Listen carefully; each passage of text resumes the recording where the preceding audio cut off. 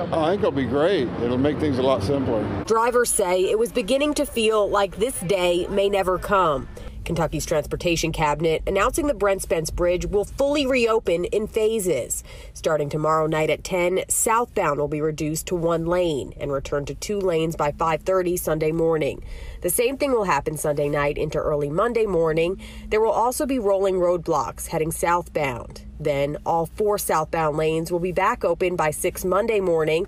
So will the on-ramp from 3rd Street.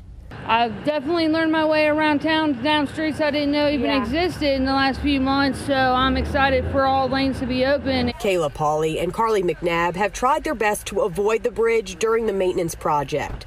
For 7 months, the Brent Spence has been down to 2 lanes on both the upper southbound deck and the lower northbound deck.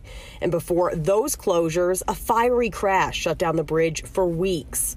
Getting back and forth over there, it's like you leave an hour before you would normally leave. Like, it's just stressful trying to get back and forth, even if you're not going over the bridge. You know, it backs everything all the way up. By late Tuesday night, crews will reopen the on-ramp to 71 southbound from Fort Washington Way.